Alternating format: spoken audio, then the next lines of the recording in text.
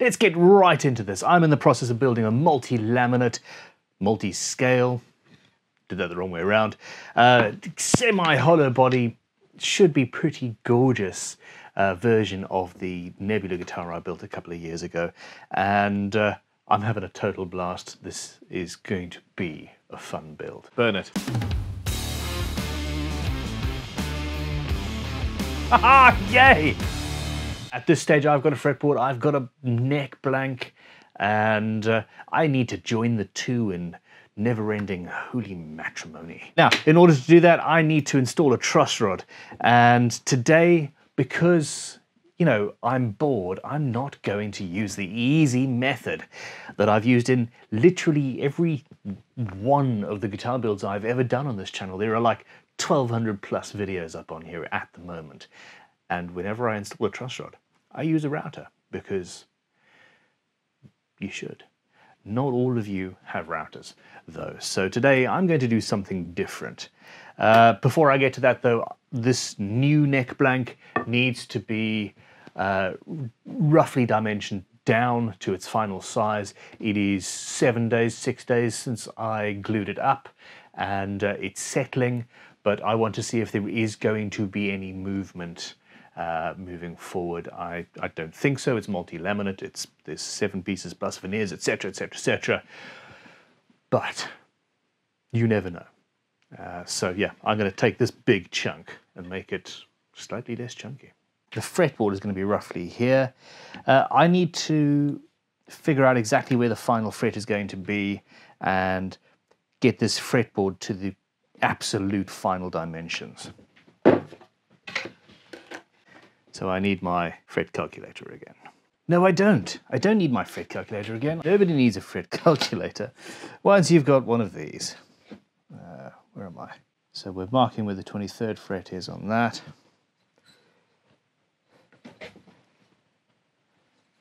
And on that. And that's my final cut.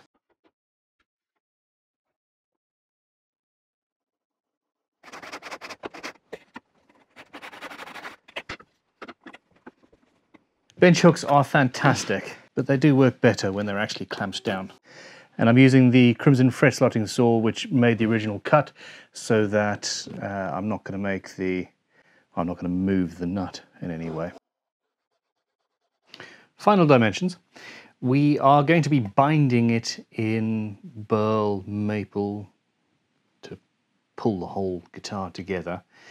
I probably should have actually moved that, cut the thickness of the burl, but I don't have that yet, so I will do that on a sanding machine in a minute. The question in my head is, do I do the binding here and now and then glue the whole fretboard on after the fact? Or do I glue the fretboard, resize the fretboard, glue it in place, and then glue the binding on once the neck is made? Let me know in the comments below pros and cons, in your opinion. I want to see if this neck moves. So I'm going to size the fretboard. I'm going to mark out the fretboard onto the neck, get the exact dimensions correct so that we can start dimensioning the neck. I'm going to plane down the size that we need for the binding, sand the edge down, etc., get that prepared, and we will have the fretboard glued in place and then apply the binding afterwards, just in case things move a little bit. And I haven't built a scratch guitar in this environment yet. I'm playing it cautious. And in case I need to plane down the fretboard in any way, or deepen the slots, which actually look a little bit shallow now that I'm looking at them. So yeah, play it safe. What we want to do here is get on the center line, work out exactly where the fretboard is going to be, drill our locating holes through the fret slots, and we will then forever know where this fretboard needs to be, and we can adjust everything afterwards.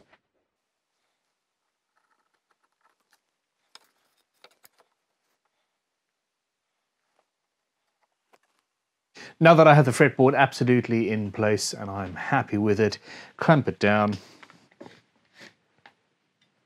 move it about a little bit, so I have to do all of that again.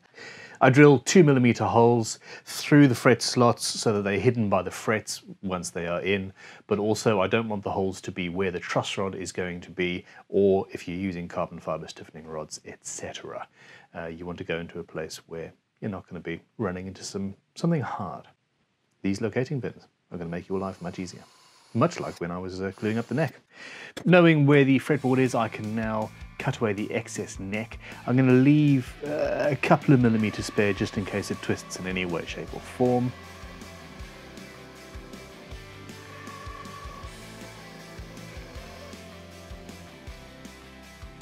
So we've got space for the nut, headstock break angle, giving us enough room to play around.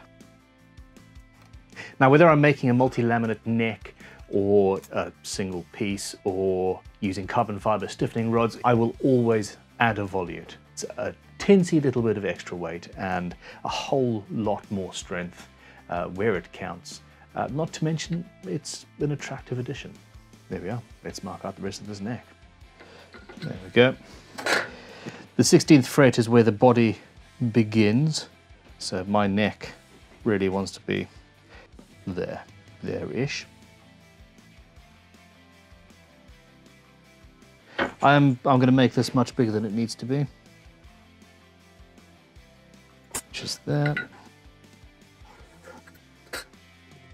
This will be dealt with later. Now I can remove all of that material up to here. I'm not going to, I'm just going to chop this section out here, just to see if there's any movement up or down, and I'm going to sort out the headstock break angle while I am there. Also, here's my pickup. Yes, okay.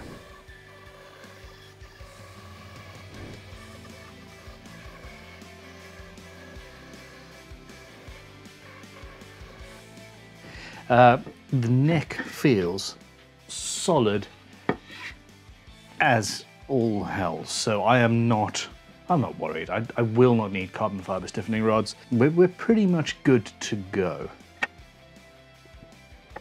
Now on a normal headstock, that's what we do. We plane it flat and straight, and it's lovely.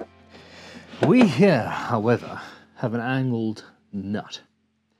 Now I have two options. I can either put a nut in place, plane on a flat plane back to the point where I end up with a 90-degree angle there, and a little bit of a lip where it goes flat and then down. And that is one option. Or the other, which is much more subtle and a lot easier than it actually looks, is to plane this side down a little bit further, and essentially instead of having an actually flat headstock, it's slightly canted to one side. That's what we're going to do.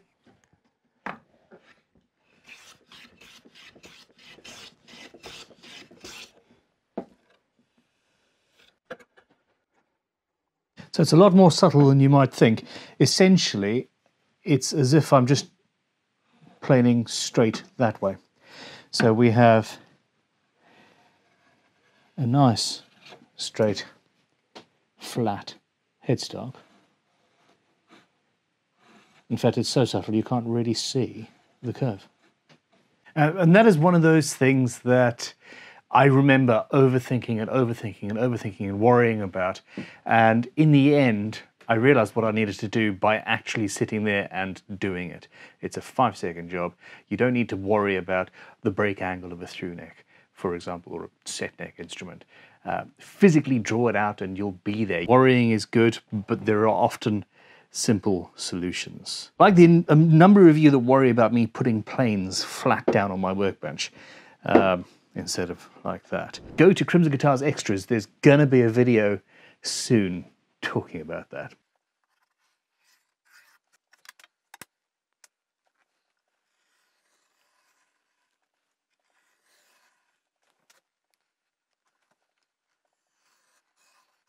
Now, I have several options. That looks bad. Oh, perspective. Wow. Crikey, that's strange. All right, hey, Squirrel. Actually, the first person that commented on the squirrel hiding in the tool rack back there got a prize. And if you haven't read my reply to you, then shame on you.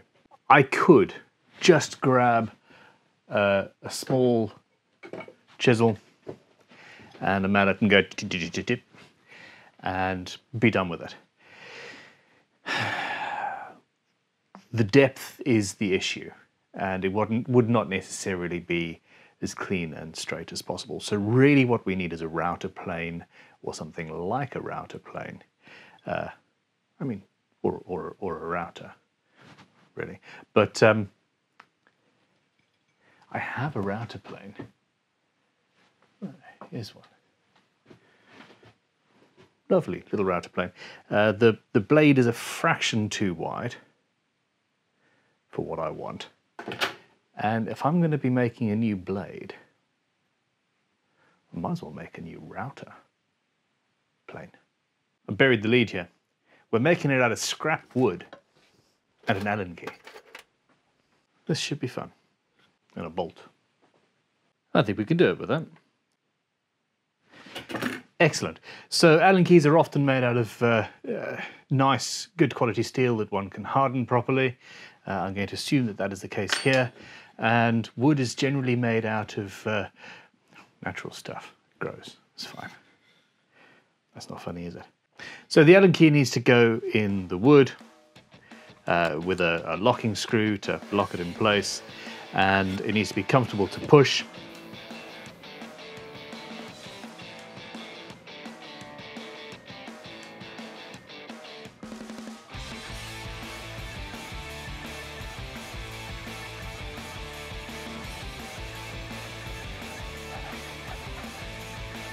The Allen key is sticking out the bottom too far because the hole is a little bit too narrow there. That's not an issue. I'm going to go in with a step drill. Step drills rule if you haven't had the pleasure. That will do nicely. So I need a tapped hole from the back of what's going to be a blade to just lock it in place against the front. I also think that if I'd started with rectangular stock, this whole thing would have been a little bit easier. Strictly speaking, I probably don't really need to tap the wood. I could probably just force the bolt through and it would be done. I don't want to do that. Why would I want to do that when I actually have the tools here and it's so easy? We're going through coming up on 1 inch of material here, and that is more than enough. It would keep its strength and the tap and hold the bolt in place for sure. I am, however, going to show you a trick. So there we go. I mean, that will work absolutely fine. The trick is super glue. And while I don't think it's necessary, it can't hurt to flood that with super glue and then re-tap. It occurs to me that some of you think that I may have a problem with super glue. And I use it at every given opportunity. And unpacking that, I think you might be right. Where I studied building early stringed instruments at Western College, we used hide glue. We didn't even use that newfangled Titebond 3. It was non-existent. There was one other student, though, who had a single bottle of super glue that everyone borrowed, including the lecturer. And yeah, I think the lack of such a useful tool back then has informed me now. I said all of that by way of waiting for my super glue to cure, and I'm going to carry on now. I don't have a problem with super glue. It's just good stuff. Okay, there we go. There we go. So that's stronger than it was and perfectly serviceable.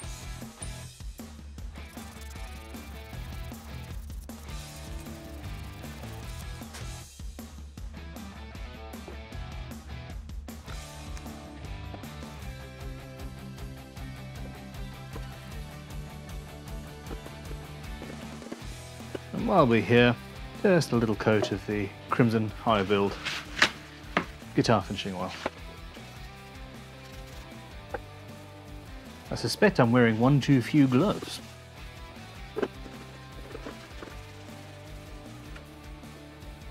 We're going to go on to grind the Allen key now. Goggles and hearing protection. We want the cutting edge, the bevel, the bladed bit, to be the first thing to touch. We don't want the whole blade to be perfectly flat. We want it to be angled slightly forward.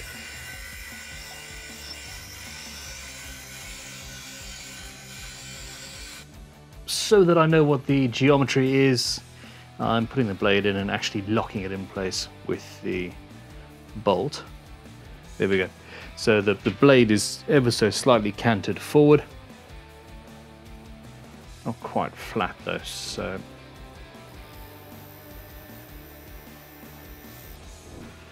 that was a little dodgy. But I have an angle, a bevel, and an angle, and a blade. I need fire. Next up, I'm going to heat this up to a cherry red color and then dunk it in water and hope we'll have something very, very hard. I will not need to anneal it, temper it afterwards. I don't think, because it's such a small thing, it should be fine. So this should be very, very hard now. And generally what one does is you do that, then you warm it up slowly to a straw color, and then that will be both hard but also supple enough for use. I'm not going to bother with that at this stage. And the way to test is to see if a file skates off it or not. And yeah, not actually. I could just lie. Should I lie? Can I lie? No. Okay. This metal, like I said right at the beginning, is probably not. It felt too soft when I was filing it, or grinding it at least, and yeah, it hasn't really taken. I found another Allen key, same size, and this time I did the intelligent thing, and something that I urge you to do too. Can you tell that I've been watching The Crown recently on Netflix? Okay, I've just heated this up to a cherry red and quenched it prior to doing any work on the damn thing, and yes, it does actually get harder. So now I'm going to go and do all the work, grind it, etc. You've seen all that, you don't need to see any more. We'll be back. Without moving cameras about and stuff, making another one actually took about 12 minutes. And yep, I'm skating off. I'm hard enough. I am going to sharpen this. I'm not going to show you that process. There is no need. I have made a million other videos, well, like 3 or 4 on sharpening. I'm going to use a standard Waterstone and go for it. And well, I'll meet you back in a second when I'm using it. Definitely not the prettiest tool in existence, but sharp, fit for purpose, and I'm happy.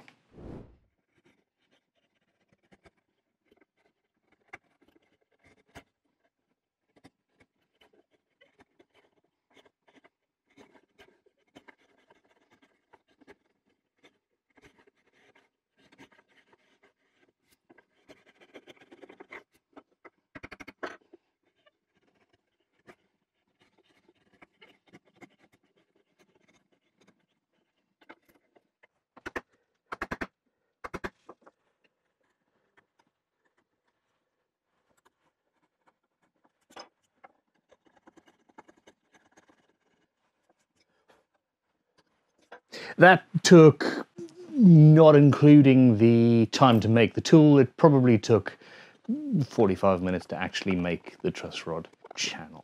And I used a chisel a little bit, in the ends, and it wasn't the smoothest of jobs, to be honest. I got some shavings, but a little bit out there. Now, what I would say is the problem with this, two things. Because we use the Allen key, we have a bevel on the blade, and that means that it wanted to cut into the edges of the channel, whereas the sides of the traditional manufactured router plane blade are nice and square, and that keeps it in the channel. Now, the other thing I would say is both of these, the bodies are too small. Because of the way that the blade is protruding out like that, I think that having a longer body would give you much more support, and it would stop the blade from digging in. The alternative is an even easier tool, and that is to grab a chunk of wood, drill a hole through it, put a chisel in, and then you just tap the chisel through, and the bevel is down on the chisel, and it's supported, and it's got less of an edge protruding out. I don't have huge amounts of experience using router planes, and I don't particularly like it in this form. However, go make yourself one. A couple of hours. It was fun. And the blade, I've just done that whole thing, and the blade is still sharp. So, yeah, the Allen key steel isn't actually all that bad. I need to drill some holes now.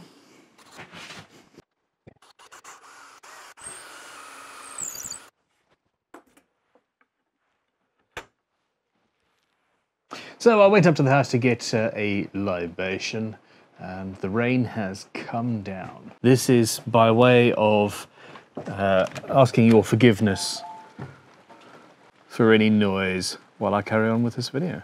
What the hell is that chicken doing out? Meet spaghetti noodle doodle do. The insane chick. If you didn't know beforehand, I do have children. I have a fretboard, I have a truss rod that is fitting now. That was a first, and well, I wouldn't necessarily say it was fun. It was definitely educational. Now the neck is so light; it has not moved. There is an ever so slight, I'm talking 0.5 millimeter forward bow in it that is 100% not an issue. I am going to chop the end off here so that I can put it in the dogs, and I'm planing this neck down to final dimensions. There was a debate as to whether I should leave the neck big, glue the fretboard together, i.e. the binding pieces, then glue that on and plane the whole thing down. Essentially, if you plane through the joint, you tend to get a cleaner joint than you do at the edges, or at least that's what I've been told. But I'm not going to bother with that today. I am going to get my neck to size. I am going to then plane the fretboard down to size. Remember, we're putting binding on it later. I will then glue the fretboard to the neck. So when you're planing, you have to check which direction the grain is going, and in this case, most of it is pointing in that direction. Therefore, I want to plane that way. The other warning I have here is that when you tighten the dog here, you're compressing the neck and you might be distorting it. So very, very, very seriously, tighten it as gently as you can. It wants to be very loose. But yes, there we go. I'm going to drink some more coffee before I get on with the thing. This is my son's mug. I do not think that I'm Mr. Cool. In fact, I think I try all too hard, and therefore am the opposite.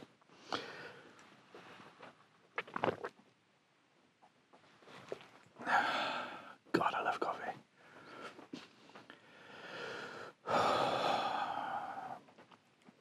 Had a day yesterday. Had to take Tiger the cat, another one of these the children named animals, to the vet. He managed to cut cut his toe open, and stitches and all sorts. And yes, this is all while I was making custom tools and things. Very, very distracting. You know, the concept of flow, when you just get into the flow, and it's working and everything's going right. Yesterday was the opposite of that.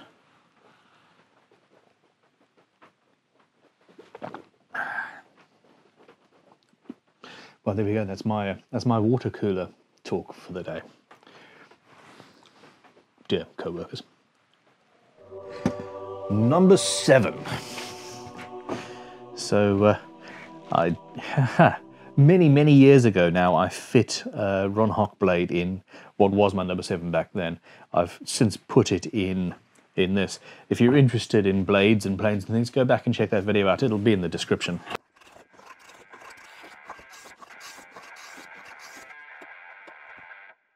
Well, that's close.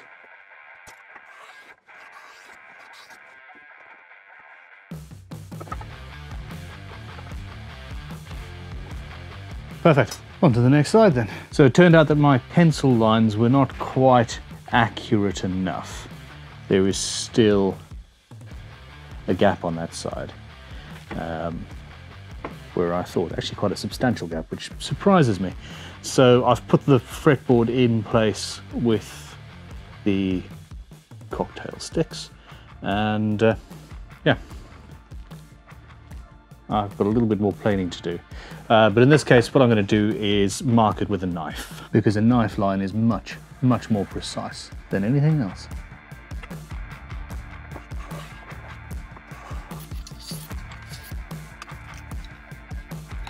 Okay, I'm feeling pretty good about this. So I want to mark out the binding.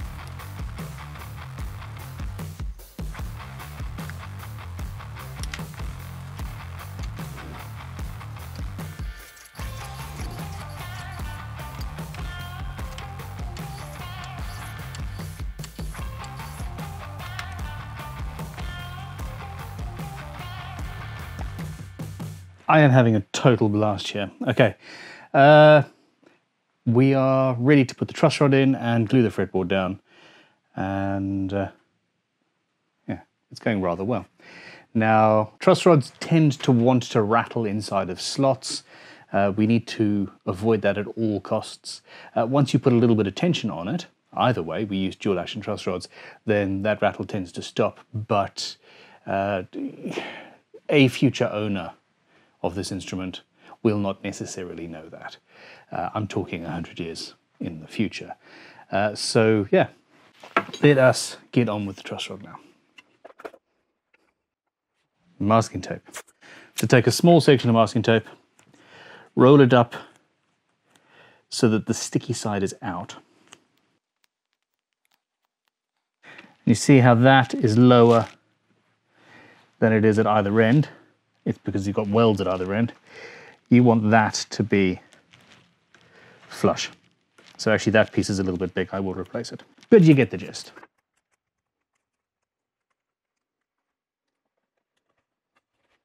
Perfect. Now for many years I would put a strip of masking tape over the truss rod, cutting it so there was only about 1 millimeter of it either side. I don't think it's 100% necessary. I worry about getting glue into the threads at either end, but I think even if you do, it's not that much of an issue. This is alkaline professional wood glue. People tend to ask me in the comments. We sell it at Crimson. It's an old licensed recipe. It's Titebond 50. Which is what Gibson used for many years. That is not why I'm using it in the slightest. It's that I particularly like it. I put the glue down and then realized that I was being somewhat of a fool. I meant to sand the end of the fretboard off because I cut, if you'll remember, where the 23rd fret is going to be, and I want that to be the end of the fretboard. but that's the end after binding has been installed. So I just ran over while my glue was curing. It's called a pre-cure, it's part of the process. And just sanded the edge of that off quickly.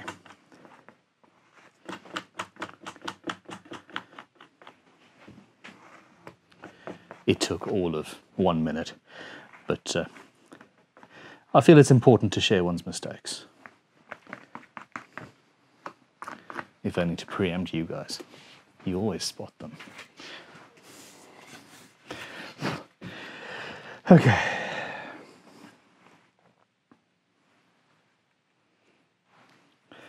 Locating pins are such a lifesaver.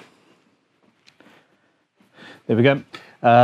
Clamping caul, it's got a 12-inch radius in it. And unlike last time, my clamps are all ready. I had one of my favorite comments in the last video. The last one? I don't know. In the video where I glued the neck up was one of you fantastic people gave me, I think, 8 out of 10 for my glue up, and I lost points because I didn't have my clamps prepared and ready and good to go.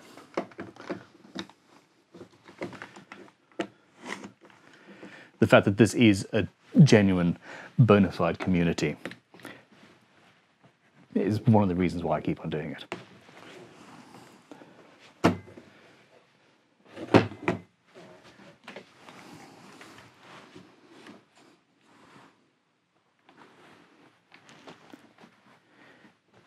I'm clamping up from one side to the other. I don't want to introduce any unnecessary tensions and create a bow, etc. That was a tip from another builder in one of the comments. I'm not sure if it was a tip. I think they were having a go at me. You call yourself a luthier, you're introducing tension, and I've never thought of it that way.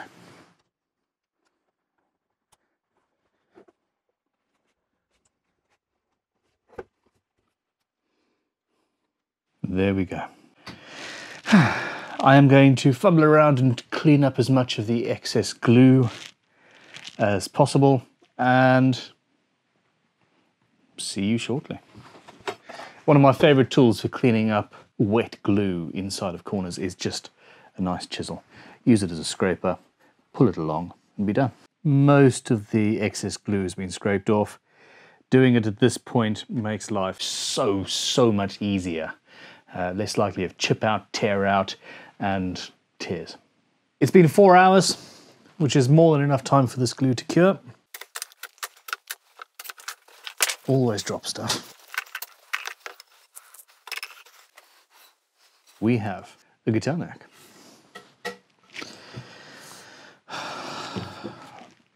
It is so stiff, yet very, very light. I'm impressed. Okay, I'm going to actually leave it at this stage. I am thinking back over the sheer huge amount of footage I've given Talitha to put into this episode. I hope you enjoyed the random plain build. If you want to see me do a proper... If you want to see me go in depth into that, let me know in the comments below. And I'll do a standalone video for one of our midweek, one-day build kind of projects. I'm very, very happy with how this is turning out. And next week I'm going to have bound it. I'm going to have inlaid it. I know I promised the inlay last week, I'm sorry. There's going to be just a fairly simple, I think fairly simple inlay at the 12th. I'm going to talk to the client about that. I will install the frets. I will then leave the neck and start on the body. This build is going to start coming together fairly rapidly. A gorgeous neck. See you soon. Click like, subscribe, share with all of your friends.